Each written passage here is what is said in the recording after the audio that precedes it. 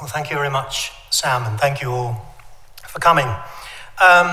Before I dive into sort of the main grounds that I'll cover, I thought it might be useful just to start by offering one caricature. It's been quite a powerful caricature over the last few decades, which has influenced thinking on many global and national issues. And it's broadly the view, the caricature, that, well, we have a pretty straightforward model for describing global environmental problems, such as climate change, which is the one that I've focused most on, which is that it's what an economist would call a global externality. It's something that involves costs that will fall upon people, damage their welfare. Those costs are not factored into economic decision-making. Therefore, the solution is to introduce that cost into economic decision-making in markets using pricing of one form or another. Now, like many caricatures, it has a lot of truth in it, and it's an important one. But I hope by the end of the talk, you'll see why I do say that it's a slightly double-edged, it's a bit of a caricature and a double-edged one in terms of policy guidance. And I was really struck by this because I observed after almost 30 years working in this space just how difficult it has proven to solve a problem that is defined in that way and in which then leads naturally to the debate around, well, how do you share the burden? Who has to pay? Because someone's got to take on this burden of paying for pollution. What's the distribution? It has been called by an extern the greatest market failure in history, but it's also been called a perfect moral storm because of all the issues about past and future responsibilities, rich and poor, and so forth and so forth. And one of the most interesting presentations that we've had in the course of the Planetary Health Economic Council that Sam referred to was a game theorist who used all of the best tools of economics to look at the problems of international coordination and the very prisoner's dilemma, other things.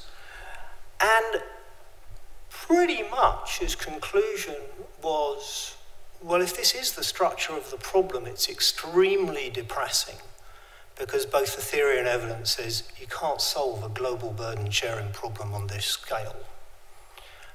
Too much incentives for free riding, and they try to deal with that, you get retaliation, So he said, we're going to have to find ways of changing the game in economic speak. That maybe the nature of this problem actually isn't really quite like that. And that's what I really want to talk about. So I'm actually going to say very little about planetary health as such. We've had our debates in the council over exactly what does it mean, and certainly something that's called an economic council has to focus upon the human well-being dimension of global environmental change.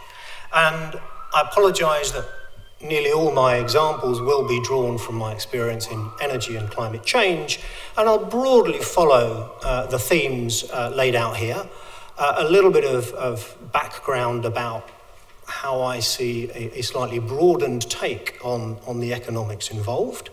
I do want to say a little bit about the relationship to macroeconomics thinking. Then I will get more zeroed in on innovation pathways and what we have seen and learned in renewable energy.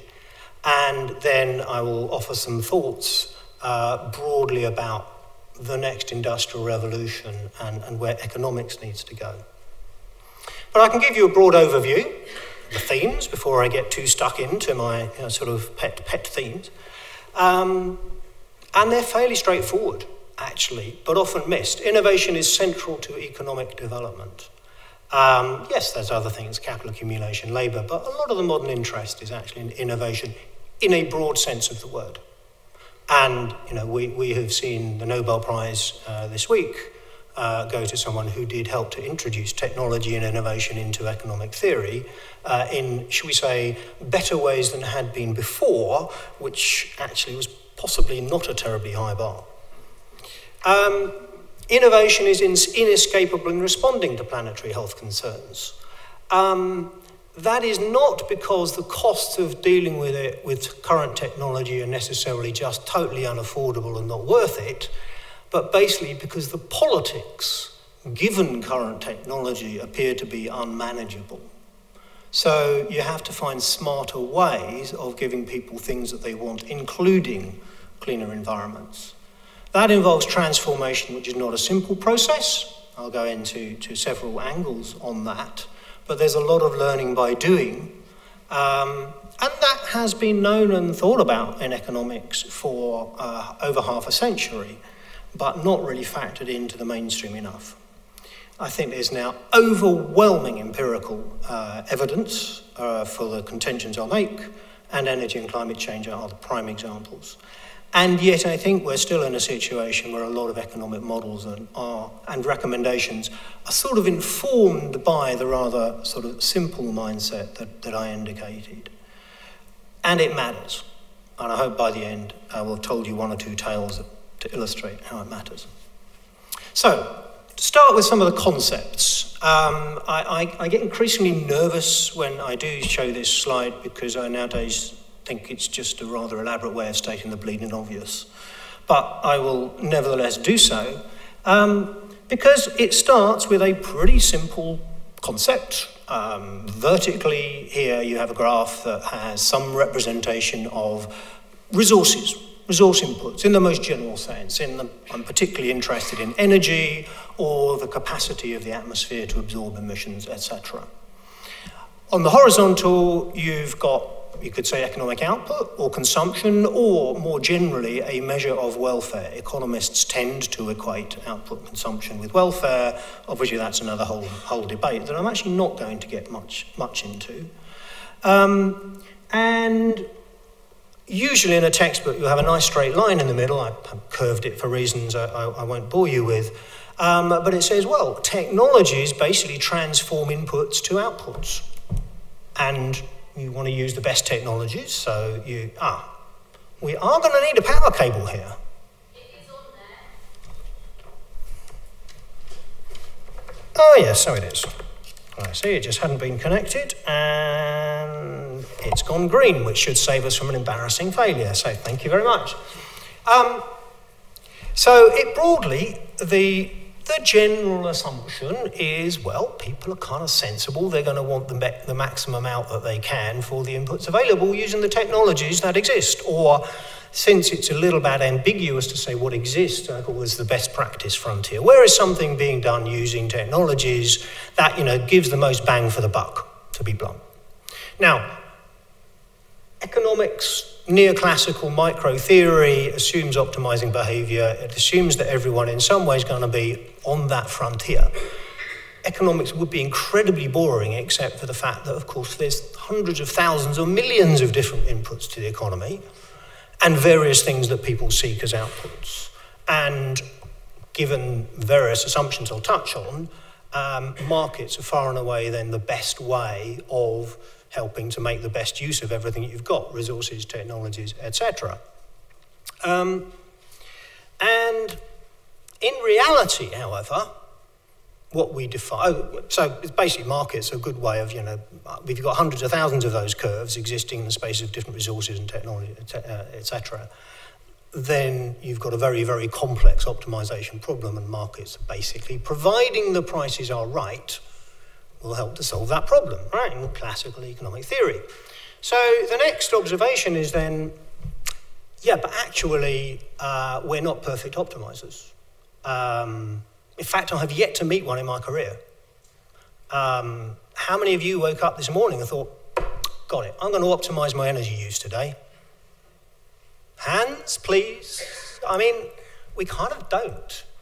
There's good reasons why we don't, but it is also amazing the extent to which, and the strength of evidence that we don't, particularly in something that is frankly rather boring, rather incidental to our daily lives, where we just kind of roll on with habits and the options we've got and we're used to. All of the evidence is individuals and companies and governments all exist some way to the left of the frontier. of the best practice. So we're not optimizing, we're falling some way short of it. And that's what these red crosses are, just a sort of conceptual illustration. Okay, fine. So that's an area of real-world individual organizational decision-making. Economics sort of observed this about half a century ago and scratched its head and called it satisficing behavior, because somehow people seem to be satisfied with not optimizing, which was sort of really a bit irritating for the theory, but largely ignored, until you had the rise of behavioral economics and experimental evidence that made it unambiguous, all of the ways in which people deviate from the theory that we all focus on getting the best we could maximum out. So that's become more respectable in the context that I use to avoid words like satisficing, but also for clarity. I say, well, okay, let's just call the economics or whatever discipline you choose is the first domain of human behavior, and the second is therefore when we are behaving like optimizing agents, relative prices, etc. Fine. And then we have to think, of course, that curve moves. Technology changes. This is nothing new. This is not exciting. This is very straightforward. Economists call it productivity gains and so forth. We learn how to get more bang for the buck. In itself, that's nice. It's not terribly interesting unless you really care about the pace and direction of the innovation. So where things do get really interesting is when you start to think, well, where would the economic system just lead us naturally in innovation? Where else might we want to go? How can we drive it? How can we shape how that frontier moves? Because frankly, and I'll come back to evidence, faced with planetary boundaries or concerns about environmental impacts and planetary health, we want that curve unambiguously to move in directions which enable us to improve human welfare, continue moving to the right, but go down in terms of resource use. There's sort of been an assumption that, well, economic systems should produce that, but actually, as I'll show, there's no evidence that they would. I'll come on to some of the characteristics of that. Let me just say, so that is a very simple conceptual language, right? 3 domains, I've given them names, one is the classical names, but the third one is where you look for understanding processes of transformation. Innovation, evolution of systems that are increasingly complex in many ways. A word about theories underpinning these. The middle one is the easy one to any well-trained economist. It's economic optimization based on relative prices. Representative agents assumes that we're all basically the sort of optimizing the same ways. Got rational expectations, stable preferences, technology trends. That's the foundations of neoclassical and welfare economics. The first area, satisficing, actually is a very different world. Habits often dominate, pretty averse to risks, changes of new investment, pretty myopic. We don't look very far ahead. Often don't pay much attention to incidental, intangible costs, and other things that are language that economists start to recognize more about contractual failures, principal agent failures, and lots of other things. But broadly, you have the theories of behavioral and organizational economics that underpin that. This is not new terrain. The transformation domain, in some ways, it's quite different again. You're looking at technology, innovation, structure, and behavioral change, typically from innovation in a broad sense, but you've got scale economies, you've got infrastructure, whole development of supply chains and systems, and arguably social awareness as well. And again, well-founded theories, evolutionary and institutional economics, and associated disciplines. Now, the point I try and stress always is I am just not interested in warfare about which of these is right. I mean, some academic camps can have their fun arguing one's right. I don't actually think that's really the issue here. I think the issue is when you look more closely, these are processes that apply at different scales. They apply at different time scales. You look at the actual scales of most of these sort of satisficing type behaviors, and it tends to be people looking pretty short term. I mean, even the paybacks on energy efficiency. I see some energy people in the audience who will know, you can talk about payback things that will pay back in a year or two, but people still don't do them. In the laboratory, they might ask you, do you want 1 Mars bar today or 2 next week? So pretty short term. Markets may be looking a couple of years to a couple of decades ahead, typically in the optimizing domain. It's pretty hard to find examples that look much further. Indeed, I was at a lecture last week where divided the timescales of financial and investors of various sorts into 4 categories, of which the longest was the very long-term ones. Guess what very long-term was in that world? It was 5 years. The climate economists don't start thinking until a decade, hence sort of. So, time horizon. And then the transformation domain is really looking at process of technological change, innovation, and their global diffusion, typically over periods of several years to many decades or a century or more, is how long it typically takes technological systems to spread globally. Similarly, the social scale. Generally, you're looking pretty small scale, individuals, local, or units within companies. The classical welfare, you're looking at larger entities, market structures, larger companies. Evolutionary institutional, you're typically looking at the global diffusion processes. So again, different temporal and different social scales. What is the relevant theory, therefore, depends on what's the questions you're trying to answer, what are the phenomena you're interested in. Well, in planetary health, we are, of course, interested in all of these, and they interact, but we certainly need to include and take very seriously the third domain. What is worth noting is that it is the first that gives you the most immediate potential for improving efficiency, improving services, potentially lowering your bills as well as emissions. But it's the third in which resides the potential for new technology waves and industrial transformations. So, if you say, well, okay, well, sort of nice little nomenclature and categorization, so what? Well, you needn't. I've put in some quotes for the next couple of slides. I have an odd habit of putting in quotes that I fundamentally disagree with, rather than calling upon authorities to support me. So even the OECD basically said, you know what we really need for climate change is a carbon price. And governments are kind of messing around doing other things, but they're basically less efficient. And another statement, the EU has targets for energy efficiency and renewables as well as greenhouse gas. Why would you have 3 targets? It's just one problem. Well, I beg to differ. Where you are dealing with behaviours that are behaving roughly in the sort of market optimising type way, then sure, prices will really be the highest instrument of highest relevance. Now, that doesn't mean they're irrelevant in the other domains. If you were, for example, to jack up double energy prices tomorrow, a lot of people who had frankly been satisficing, basically ignoring their energy bills, might suddenly sit up and take notice, become aware and do something. On the other hand, they'll probably vote you out of office first.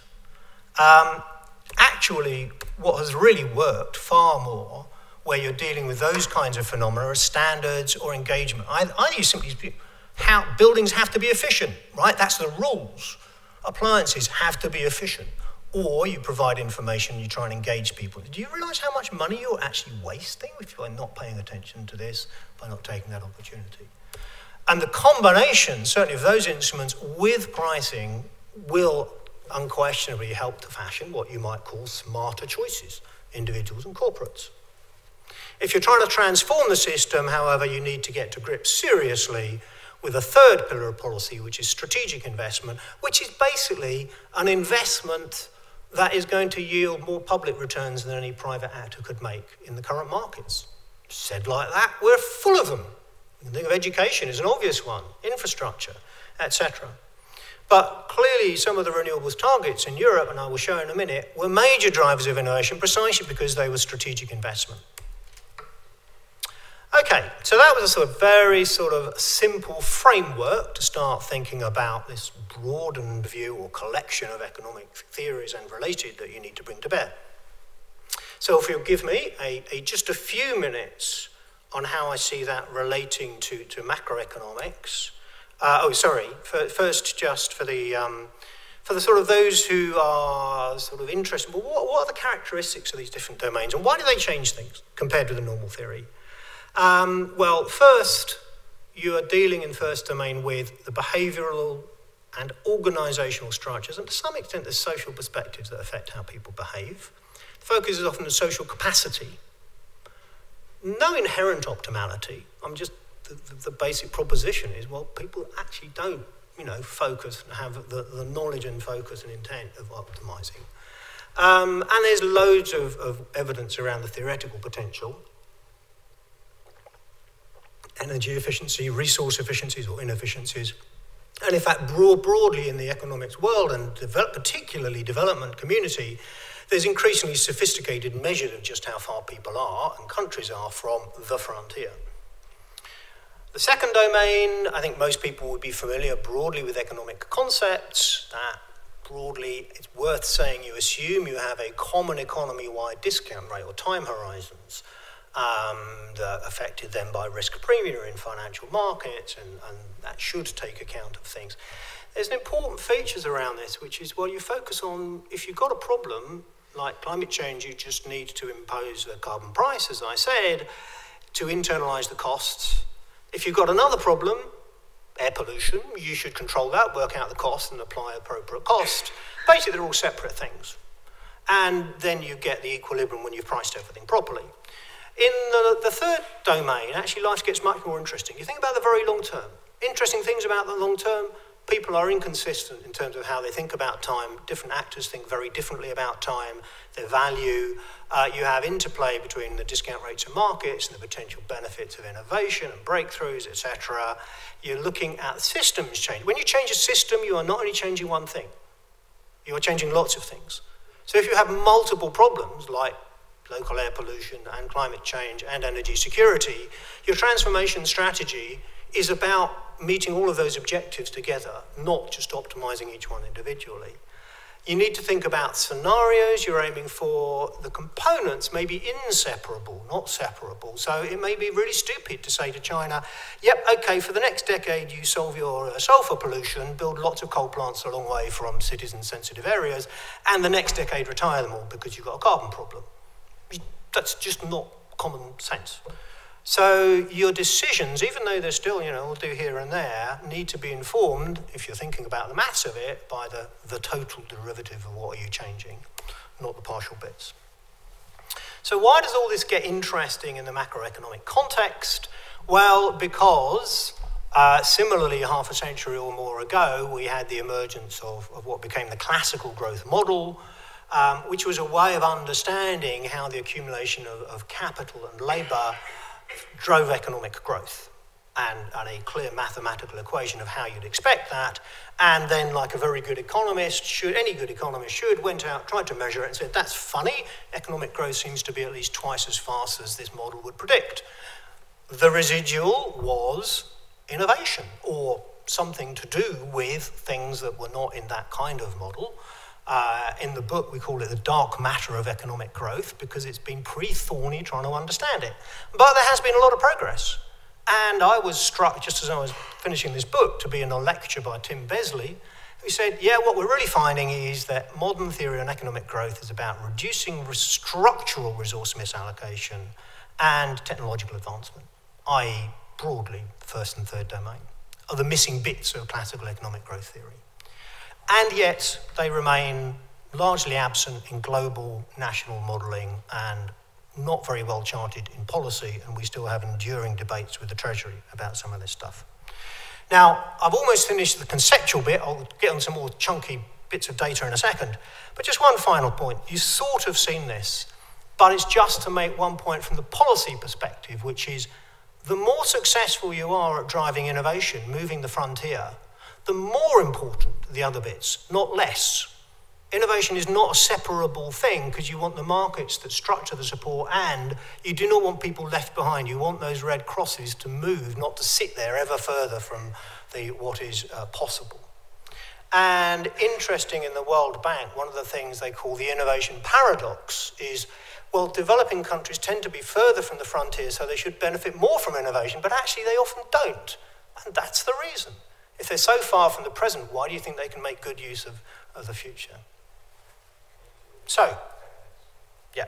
Now we get on to the more chunky data, renewables, etc., and where that leaves us, where that takes us.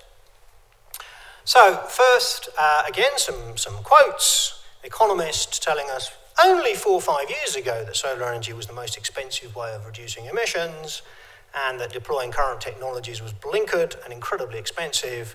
And on the right hand, we see the chart of what actually has happened to solar energy prices, solar cell costs. Indeed, batteries are on there. Basically, what we were going through was a technological process from research development, technology development, commercialization. This is what I learned in my days at the Carbon Trust. You know, economics has tended to think you've got invention, innovation, and diffusion. Actually, you've got invention, and you've got diffusion, and you've got huge terrain in between. On solar energy, an unfortunate CEO of RWE said solar power in Germany makes as much sense as growing pineapples in Alaska. Great line. Germany largely ignored him, carried on, and it has been an important part of global wind energy growth, which is illustrated in the upper panel, and the explosive growth of solar deployed, with Germany being the primary driver from about 2009 to 12, 13, a major investor. What happened? Changed the battery costs, PV's costs plummeted, and actually in several parts of the world, and increasingly they are the cheapest way of generating electricity. Now, pause for a second. This is the world's biggest renewable energy resource. It's diffuse. It's predominantly stronger in developing countries. It potentially revolutionizes the prospects for clean development globally. That's a revolution by energy standard. Why Germany? Well, it wasn't growing solar pineapples in Alaska. It was basically planting a technology in the soil of a country that had the industrial capacity, the financial structures, and the political determination to fund and forge an industrial revolution. What mattered, therefore, was the capacity to drive the innovation, and what matters now is whether, how, etc., that gets rolled out, adapted, utilized in other contexts. But it wasn't just solar or batteries, even in wind energy and offshore wind, which even I thought was going to be a really expensive way. I mean, offshore is kind of difficult.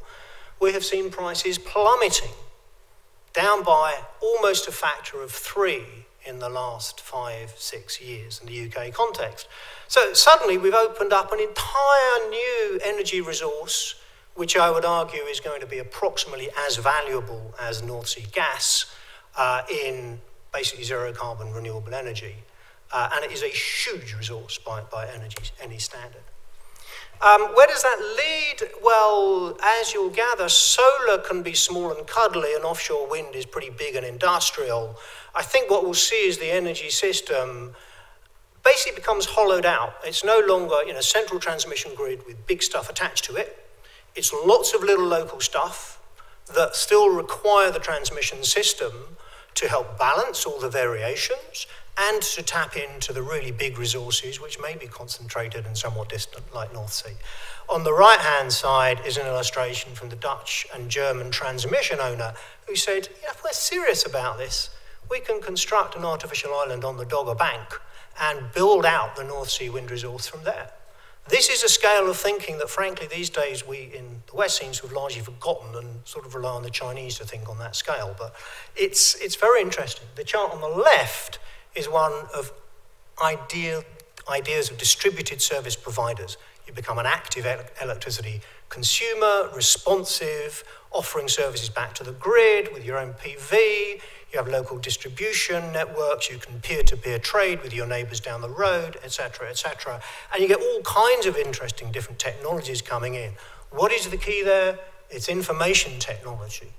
Here we start to see the beginnings of why this is not just about pure energy. It's about a lot more.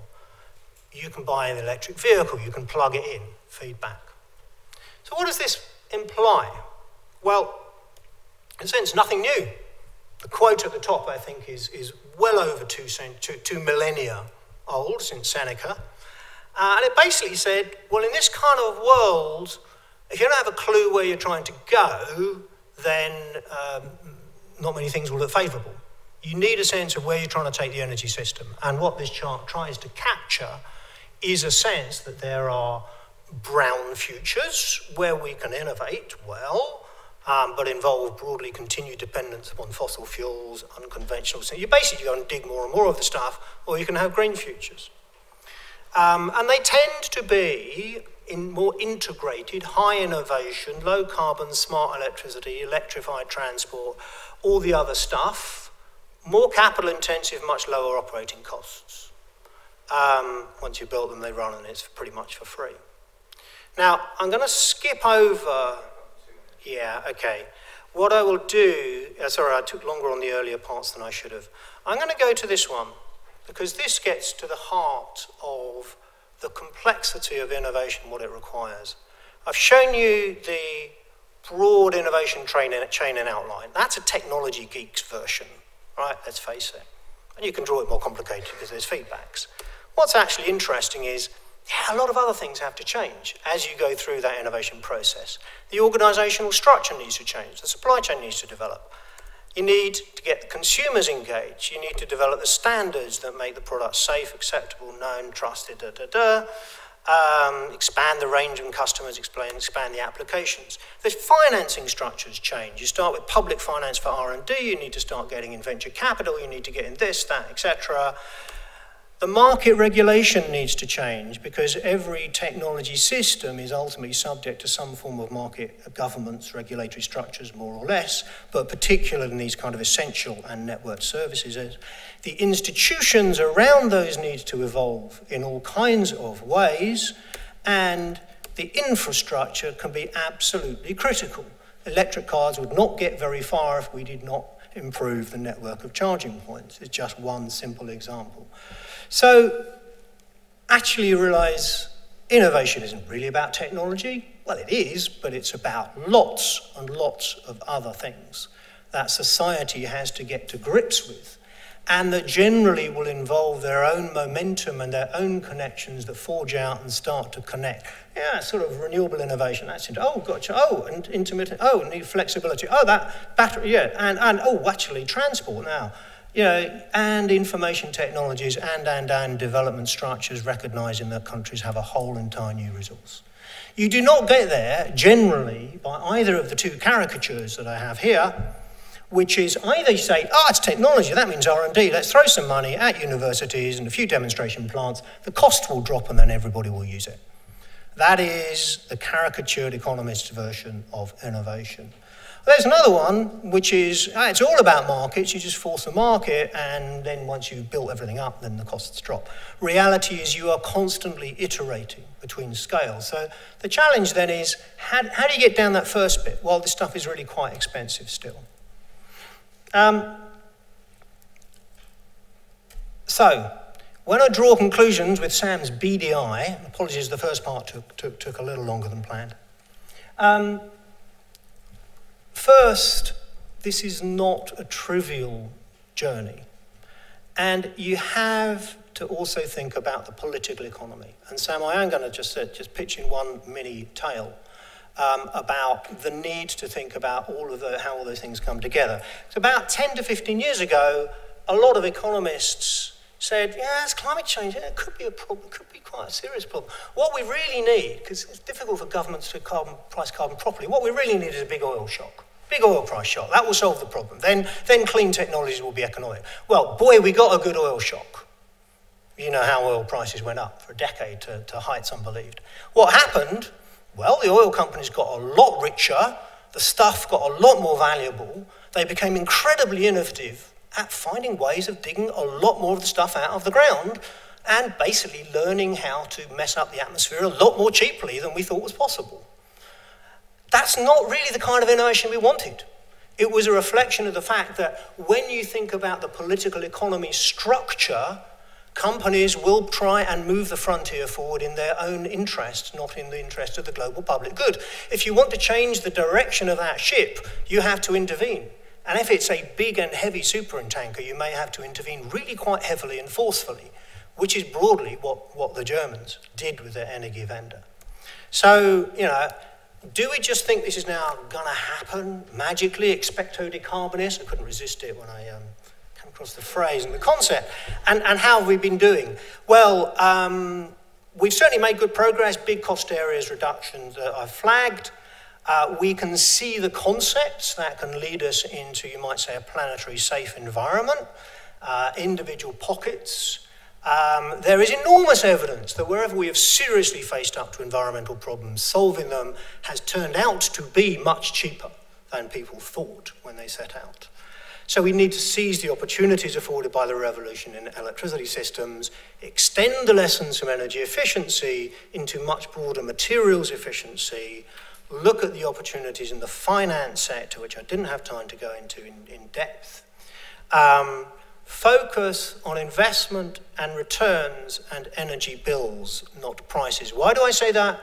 Because one of the bits of data I skipped is actually, when you look at countries that have double the energy prices, say Japan, double North America, they spend exactly the same on energy because they're twice as efficient.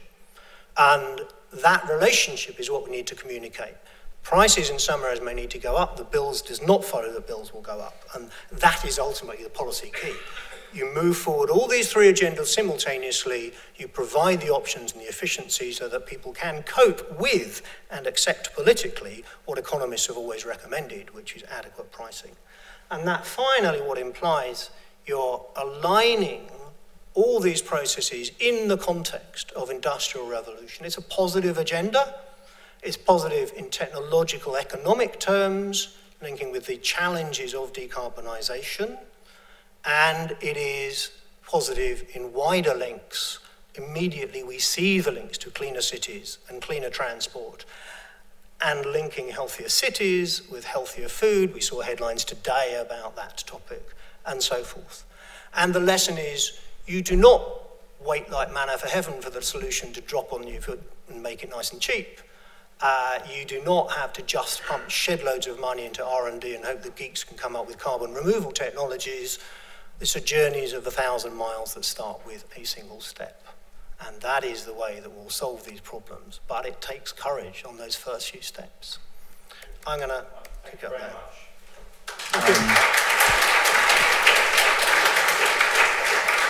Have a seat, Michael. Thank you very much. A journey of 1,000 miles. An engineer and an entrepreneur. Is this all theory, or is this a helpful framework? Okay. So, Michael, first of all, thank you very much for that wonderful exposition. Always enjoyed the talk rather than a lot, and I did indeed, so thank you for that. It's an interesting move from, we had the concept of dark matter and not understanding something all the way to light and the use of solar, and that was a nice little travel and journey that we started on. It always reminds me of this wonderful joke about what is the difference between theory and practice. Well, in theory and practice are the same. In practice, they're not. And what we're starting to see was actually in some of the theories we have around, some of the economic theories that we had several decades ago, actually that was really enlightened, that theory and practice weren't aligning. And the question is, how do we overcome that? And the second one is really around innovation, and it's an interesting question to me. It's one of those what I call weasel words. Is that when I say innovation, I've got a concept in your mind, and all of you have got a completely different concept in your mind. And the useful one I have is to say is when you have to try and reconcile two unmatchable requirements. So you're trying to do two or more things which seem like they can't actually be resolved, but you still need to meet those requirements. How do you do that?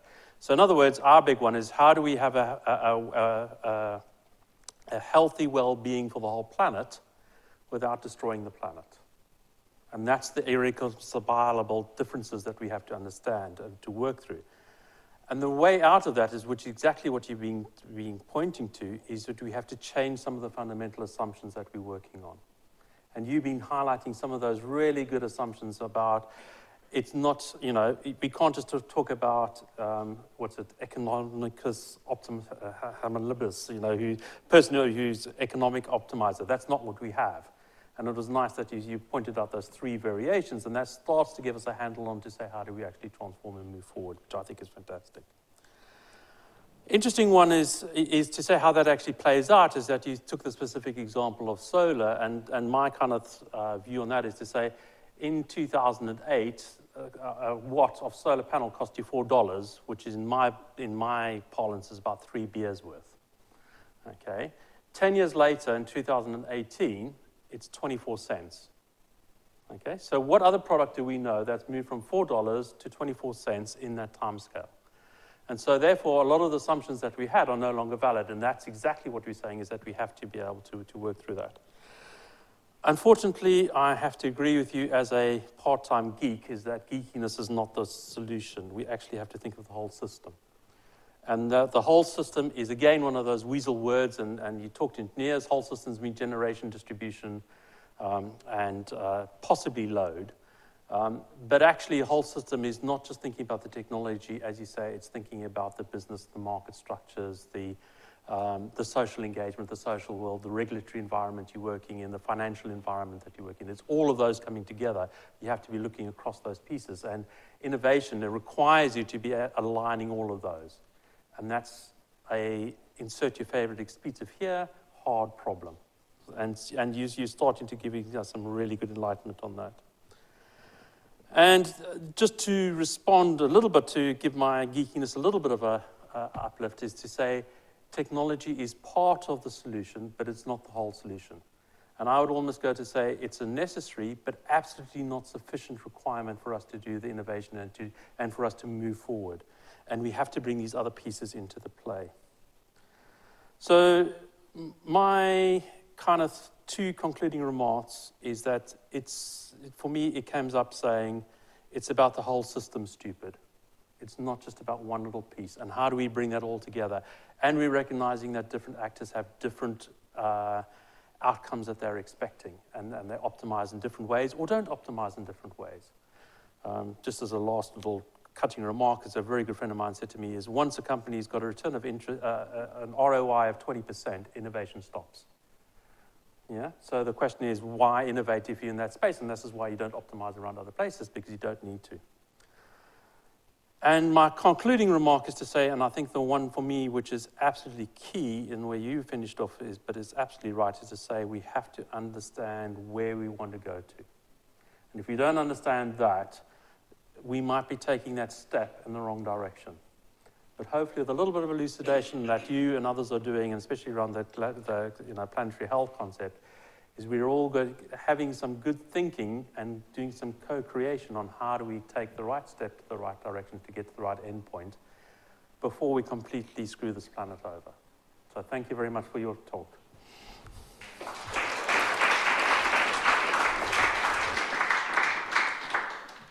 So, well, thank you very much, Malcolm. There seems to be quite a high level of agreement. So you didn't endorse expecto decarbonists. I thought that might be what would happen. But there might be some who do disagree and not feel comfortable with this sort of whole system approach. We've got 10 minutes for a few questions and a bit of discussion. So I'm very keen to open the floor to any of you in the room. There is a roving microphone, and you are on this is live stream, so it's helpful if you could say who you are. But I'll gather a few questions. We've got one at the front here, please. And then we've got Chuks here afterwards. So let's take 2 or 3. Yeah, Michael, I'm really interested in, I appreciate the whole systems approach, but I'm wondering about your cutoff line for how much of the system you really want to include. And that there's a bit, going down your list, if you like, that you get to an area that isn't in there, which is around governance and policy direction and ethics and the kind of moral conversation about what kind of world do we want to live in. And I'm just wondering whether you're able to put that in your framework, or whether because you're speaking to policymakers you feel like you shouldn't talk too directly about what direction they want to go in. That's a good question. Let's just take a couple more Chuks. Do you want to say who you are? So. Sure. Chuks Okereke, Professor of Environment and Development at the University of Reading. So, fascinating talk, Mike, and I'm sure we'll carry on conversing over drinks. 2 short questions. Can you help me understand how this focus on system innovation helps us to get over the problem of burden sharing, which you started with, kind of caricatured it as something that doesn't work. How is it that focusing on systemic innovation can help us to get away from the problem of distributive equity and justice in terms of solving this problem? The second question is, what is unique, what is special about climate change and environment? Because what you've told us today kind of applies in terms of understanding the movement, for example, from horse carriage pulling to modern vehicles that we use today, or movement away from typewriter type of equipment to now computer. Is there anything different in terms of your theory in understanding climate change and energy? Mike, why don't you grab that microphone and stand at the front row? So first of all, 3 great questions. Chuck, your first one links a bit to Laurie's, a bit, entirely the same. So if I'll actually pick them up in order. It's a very good question, which and I kind of struggled with, is it something that fits on the side or is different? First thing to say is that framework, or at least the way round that I drew it, is driven by a sort of fairly geeky techno-economic conversation with the government about what do governments have to do to solve these problems, right? You could argue, therefore, that while I've offered a world in which technology will change and infrastructure will change, etc., I haven't talked about, but maybe society, social values change. One of the great things about forcing yourself to take time out and read, write a book and read stuff is I stumbled across an article on institutional theories, which actually mapped out 3 levels that seemed to correlate beautifully well, and then added a 4th. And the 4th were the very long-term processes of social and values changes associated, for example, with the rise and fall of different religions and different practices. And he said, and that's a kind of 4th level that we really don't have any theories about how things work. Or that, is at least in a little bit beyond, you may say, the scope of what I was looking at.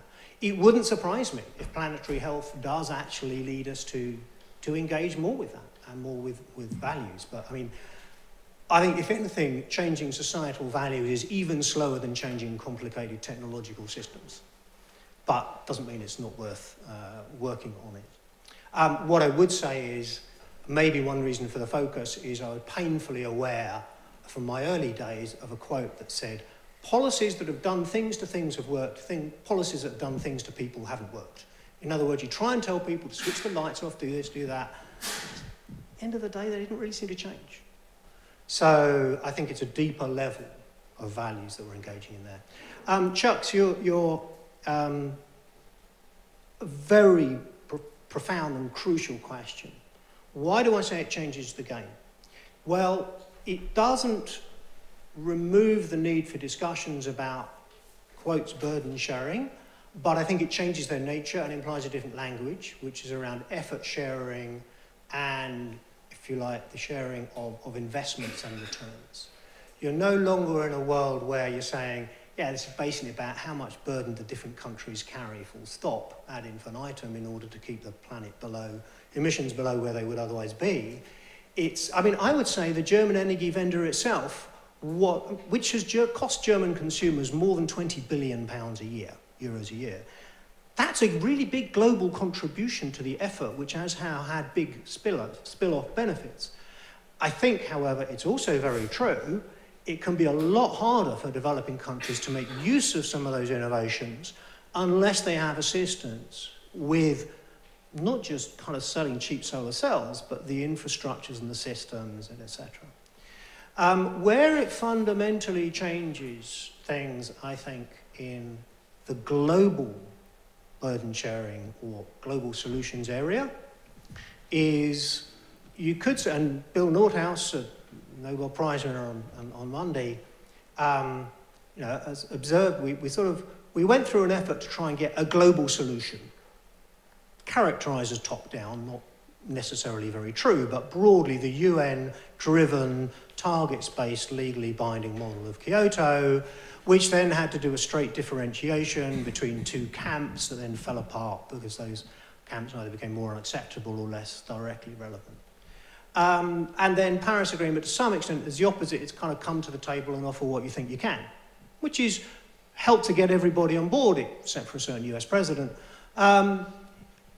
But it's not clear it really will solve the problem without something a lot more ambitious. What I think this implies is you can see lots of ways that countries could get together and be more ambitious. The version that Bill Nordhaus has put forward is carbon pricing is central, it is a burden, therefore the countries that are willing to do it have to impose trade barriers to punish those that don't do it. Now, I think that's the wrong framework. I think that is a very dangerous framework, to be blunt. I think the right framework is what kind of cooperations between countries that want to be more ambitious can accelerate the innovation and provide benefits that really make it attractive to be part of this century's energy system rather than stuck trying to protect last century's energy system, or however you want to characterize. So I think it's a more positive agenda of engagement that does include innovation and the financing of innovation and its diffusion as the central parts of the equation. Yeah, I think that was your second. Does that cover all of your? Well, I invited you to also contemplate and to tell us a bit more about what is the difference between the historical, other historical. Oh, I've always thought I had a very big voice. So maybe you can say a bit more about whether you see any clear distinction or uniqueness in the energy. I'm sure that there are a range of different problems of different characteristics. I think one reason, though, why this kind of framework appears to be particularly relevant around energy, climate, and maybe some other planetary health things. I'm not sure I can think of many other problems which simultaneously involve the individual decision-making of 7 billion people on the planet, because just about everybody contributes in some way to the global problem, at one end, and yet is also talking about the transformation of some of the biggest and most complicated industrial economic systems we've ever created. You need to do both. And I think that at both ends, it just takes us outside the realm where the assumptions and theories of neoclassical reasoning make sense. I draw the analogy with physics. For two centuries we thought Newtonian mechanics described the universe. When you look really small, you say, it kind of just doesn't work. You need quantum mechanics. You look really big, you need relativity. It depends on the scales of the problem, and this is unusual in spanning just about every scale you can think of simultaneously. We have a question here. I'm going to make sure Malcolm has a question. There's an interesting thing about you finishing on values. We could come back to that, but let's go over here. Michael, I'd like to ask you a question about energy markets, and in particularly how we design markets that drive the whole system to an optimal situation. Now, I know you've been involved in electricity market reform. It's done some good things, but I don't think the market, just to give one example, as presently constituted, won't give us the optimal amount of storage. I mean, if you look at the value of electricity storage to the system, it's much, much bigger than any one person can capture because it's many bits. So it needs a redesign. And I think this is pretty urgent because if we don't get the right market structure, we're going to move to the wrong solution, a solution which doesn't minimize the cost of the whole system. So do you have anything to say about optimizing markets to minimize the entire system? Michael, before you respond, we need to just capture the last couple of questions. So there's a gentleman in front here, and if there's any other questions, go ahead.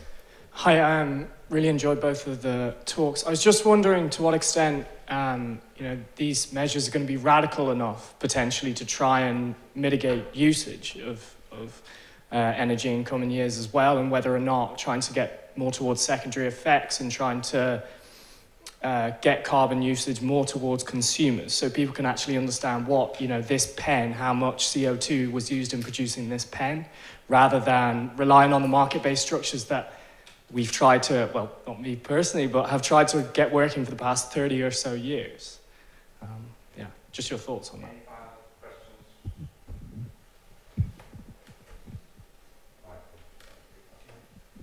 So, another question, sorry. Anything else? On certainly the first, well, both would be interested to sort of see Malcolm's reaction about sort of structures in emerging economies developing. They're two quite annoying questions, because they're both one that I've done a lot of stuff on. I'm sure we don't have the time or the desire in the audience to go into great detail. On the first, if there's one thing that I've concluded, it's that market structures need to evolve. There is no perfect market structure that says, oh, this is the design we need. The electricity market we had basically became maximised competition in short-run electron trading and buying and selling, which actually was probably better than what we had before, but it was completely inadequate for these kind of challenges. The electricity market reform we've had has actually been a huge step forward in the areas of providing better and more financially efficient incentives for renewable investment, and in ensuring that the lights don't go out. Well, we've had a decade of headlines about the lights going out. They haven't, because the system's smarter and the regulation was also smarter. What it doesn't do is say, hey, we've got it right now, we can sit on our laurels. No, not at all. As we move forward in both the volume of renewables, it starts to matter a lot more where and how they are, when they will operate, etc.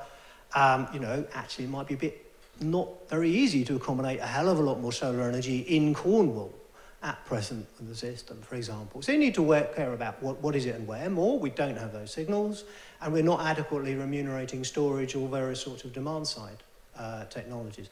Those things will become more important, and it follows that the market next phase is going to have to tackle those kinds of structures. I don't have a blueprint. I have speculated and talked about whether actually the solution is you need multiple markets that interact with each other. And in particular, I think we need distributed markets, markets for distributed energy services. That doesn't mean you throw all of the other markets away, but it's something that is fashioned to what you need and what is missing in the current architectures. Yeah. So on that one, okay, so I'd like, there are two questions I'd like to pick up, but on that distributed markets, that's exactly one of the issues that we've recognised, and we are busy creating a local energy system for Oxfordshire, where we're actually creating our own local energy market, both for flexibility, which answers the storage piece, but also for local energy. And then the question is, how does that interact with the larger national market, but then also with smaller communities that may be more self-sufficient, and how do we work with that? So I think it's a multi-scale market issue, and I think we're going to have quite a ride actually exploring what the issues and how that's going to play out. So I think that's the one. The other one that I just wanted to pick up, if I may, is very quickly about the burden sharing. I think that question is the wrong question. Simply because I think the right question is that we need to move to a place where we have a very good, healthy lifestyle without screwing the planet. And the problem is one group of countries are screwing the planet with a decent lifestyle, and another group of countries are not screwing the planet but have a really lousy lifestyle. Now, to me, the destination for both is the same. Okay, because we both want a healthy lifestyle without screwing with the low carbon one. Now the question is, how do we get there? And the journeys are going to be different, but the destination is the same. So if you frame it in that type of context, we then say, okay, what's the fastest way for each of us to get to, or how do we work as a community getting us to that final place? And my kind of gentle hope, I do a lot of work in Africa, and my gentle hope is that something similar to the mobile phone system, not having to go through the fixed landline problems that we went through, actually not having an embedded infrastructure has a lot of advantages. That you can quickly go into a decentralized marketplace very much quicker than we can in this place, because we don't have the embedded interest, where you can go through a much more low carbon infrastructure very much quicker. My slight gentle worry is that we know that in Africa the influence of the Chinese is large, and what they're starting to do is dump their old coal-fired power stations in Africa. So the ones that they're decommissioning in China are now popping up all over Africa, and that's a kind of a gentle worry for me. But if we can cooperate together, I think there is a way of going forward where we say, yes, there is a burden of, there still is that burden of the carbon that the industrialized economies have spent. And the question is now, how do we actually move to the new place, and how do we balance that out? And that, I think, is a better narrative than just saying, we've got you spent. How do we actually deal with that narrative? Good. Can you answer this question in one sentence, and I think then we should wrap up. I suspect that part of the social and, you might say, economics and markets frameworks involved in here is a move from production to consumption accounting, and consumption views and consumer responsibilities. Yes. We see the beginnings of it, but I won't take time to go into the details. It's a really interesting area, and again, technology helps because it means you can track where has something come from, how was it made, how much pollution was made in, and that changes the game, because it always used to be a nice idea, but you can't do it, and that is no longer true. Well, Michael, thank you very much. Malcolm, also thank you very much. It was kind of some good meaty stuff that kept us on the vision about planetary health, and Malcolm is particularly good at bringing us back to where we want to go, the destination. Michael's taken us on a journey. There was an awful lot in it, and there's a large book that substantiates it. But innovation is at the heart, really, of the conversation. Innovation, of course, is at the heart of what the Oxford Martin School does. So this is a conversation that will definitely go on. Thank you all very much for coming. Come back again for the continuation. But Michael and Malcolm, thank you very much.